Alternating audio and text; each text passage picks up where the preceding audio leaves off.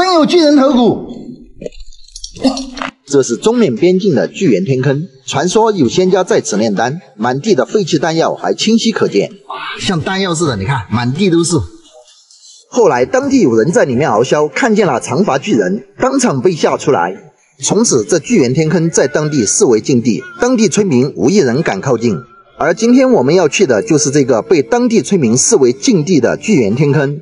当我们进入其中后，发现的一切将是你无法想象。现在我们来到了这个巨人天坑的顶上，它这个天坑呢呈现一个漏斗形，因为之前他们有一批探险者已经来过了，然后是听他们介绍，这一次我们组织了6人，今天来到了这个澜沧江上游的这个巨人天坑，咱们继续进入这个天坑，继续探索。我现在已经在这个绳子上面挂在这个巨猿天坑的这个顶上了，看一下。因为据当地的那个80、90岁的老人说，原来他们在里面熬过宵，但是不知道是从哪个地方下去的，在底下熬过宵，说里面有那个类似外星人的那种骸骨，下面还有那个上百亩的那种钙化石。今天我们就要下到底下看看那个所谓的这种外星人的骸骨。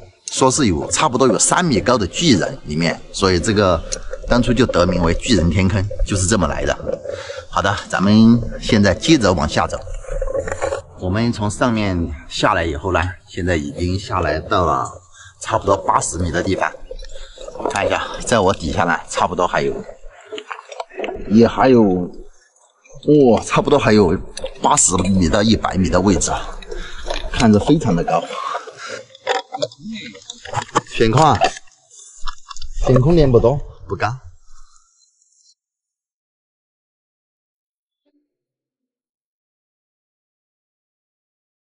我们现在距离这个底下呢，还有个30、40米的位置，就到底下了。这个天坑的坑顶是非常大的，看一下。从这个地方下来应该不难。扶梯还在那个位置，起码有100米，那个位置下来都还有。从那个沟谷里面。然后以前的人肯定从那个位。哇，看着这个坑口，像一个大嘴巴。随便下。哇塞！好，现在我们菩提正在下来了，还在悬崖当中。宇哥，这是你捡的化石吗？对。漂亮吧？漂亮。那里面是里面的，飞出去就是你的。对。哇，这个石头不错呀，很好看。这是什么东西的化石啊？原来的那种植物。现在我们所有队员呢，全部安全抵达这个坑底。现在我们正在往那个洞穴深处走去。所有的队员在我们的前方呢，出现了，现在出现是左右2个洞道。我们从那边走过来以后呢，发现这个下面呢是3条洞道，那个地方是1条，在下面这个地方又有1条，在我的右上方呢又是1条洞道。在这些洞道的背后呢，又会隐藏着什么不为人知的故事。咱们进入洞道，探索一番。你们先走。我们现在走的是最右边往上的这条洞道。我们从最上面这洞道走一走，看一下里面会有什么不一样的故事。哇，这里都有交通啊！你看，他这个原来当地那个80、90岁的老人说的原来是真的，这么深的天坑他们都下来到这下面来翱翔。哇，原来的人不简单，确实有很大的销坑在里面。这么高的这个天坑下来以后，原来的人是怎么下来的？现在走在这个洞厅里面呢，感觉是非常宽敞的这个洞。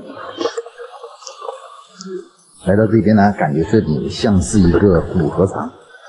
看一下地上呢都是这种起块的这种泥土，它这个要有水淹起来的话，把这个泥土拖到这个地方，水干了以后才会形成这样的泥块，一坨一坨的，像豆腐干似的。整个洞道呢还是感觉非常的深邃。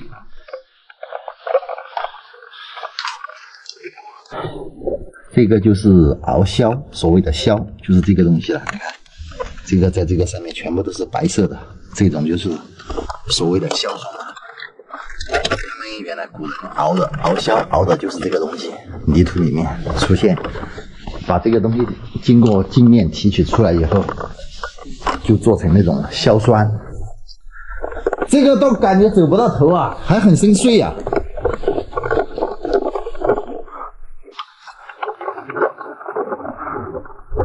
这一片钟乳石，哦，像便宜的剃头，哇，像天花板呀！你看，谁家的天花板像这个样？你敢住吗？哇，前面又出现了一个非常庞大的一个洞厅。哇，这些石花还是，你看这种形状的石花还是非常漂亮的。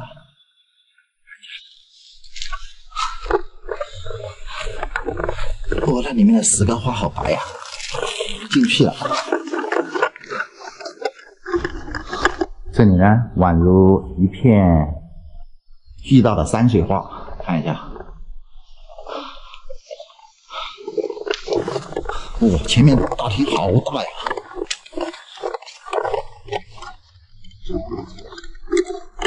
哦，这里好大一个大厅。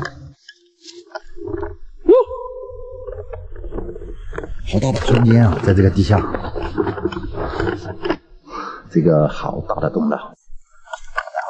我们看一下这个水滴形成的这个坑多深呢？这就是水滴的力量，所谓的滴水穿石。哎呀，已经滴下去这么深了，至少有80公分深了，地下。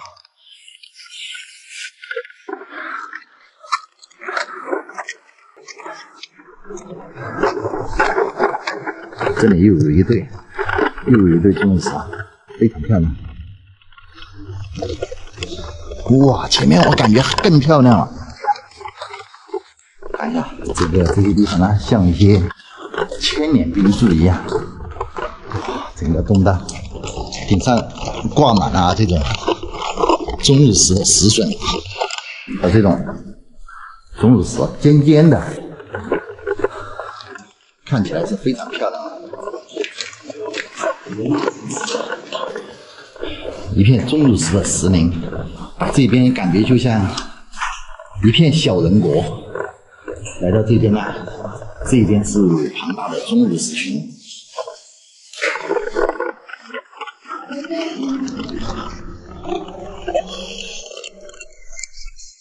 这个是挺漂亮的，这个洞到后面来以后。什么？真有巨人头骨吗？哇，这么大个头骨！这是外星人的头骨，你看。哇，这真是巨猿的头骨啊！你看这么大，比我的头还大。哇，好大一个头骨！那个老头说的这个巨猿的骨头就是这个了，可能你看他这个眼睛好大呀！哎，没动啊！这边走了1-2公里就没动了，来到这个地方就没有动到了。哇，我发现这个是什么？这个什么晶体？